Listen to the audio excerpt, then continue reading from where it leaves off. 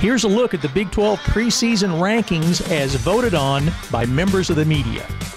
Kansas checks in at number 10. Charlie Weiss takes over as the Jayhawks coach and faces a challenging rebuilding job. Quarterback Dane Christ, a senior with 1 year of eligibility, transferred from Notre Dame and gives the Jayhawks a dangerous passer and leadership. Kansas was last in the nation in defense last season and needs to make big strides on that side of the ball.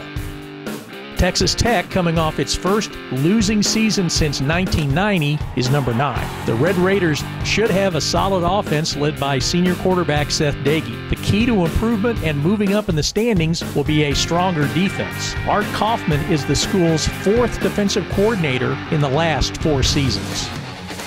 Iowa State is at number 8.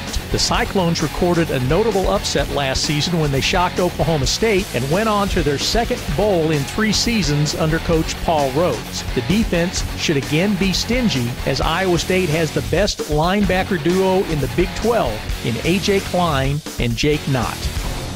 Baylor faces life without Heisman Trophy winner Robert Griffin III and is pegged to finish 7th. Senior Nick Florence, who has experience as a starter, takes over at quarterback for RG3. The Bears also have to replace their leading rusher and receiver from last season. The defense has added speed and depth and should show improvement.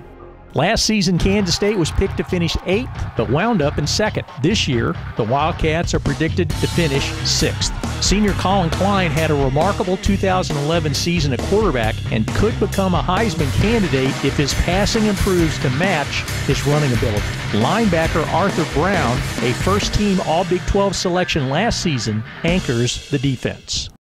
TCU joins the Big 12 this season, and the Horned Frogs are picked to finish 5th. They won the Mountain West Conference title last season. Junior quarterback Casey Paulhall runs an offense that features a number of explosive playmakers. Last season, the defense took a dip from previous levels, but this year features standout defensive end Stanley Mapongo.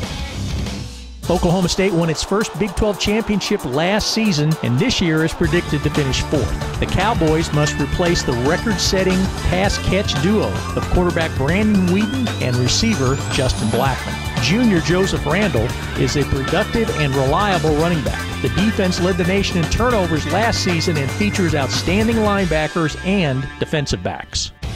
Texas is picked to finish 3rd. Sophomore David Ash is expected to be the starting quarterback after starting several games last season. Texas is loaded with talented running backs, and the offense figures to concentrate on the ground game. The defense could be one of the nation's best. The secondary is outstanding, while Alex Okafor and Jackson Jeffcoat are 2 of the best defensive ends in the Big 12.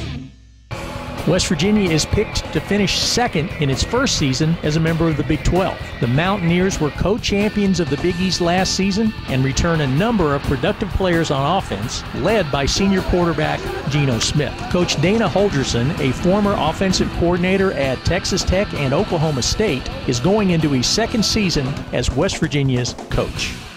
Oklahoma has been chosen to win its 8th Big 12 championship. The Sooners received 32 of 41 first-place votes to top the preseason poll. Oklahoma senior quarterback Landry Jones holds 13 school passing records and led the Sooners to the 2010 Big 12 title. A defense that had some issues last season hopes to regain its swagger under new defensive coordinator Mike Stoops, the brother of the OU head coach. For the Big 12 Digital Network, I'm Wendell Barnhouse.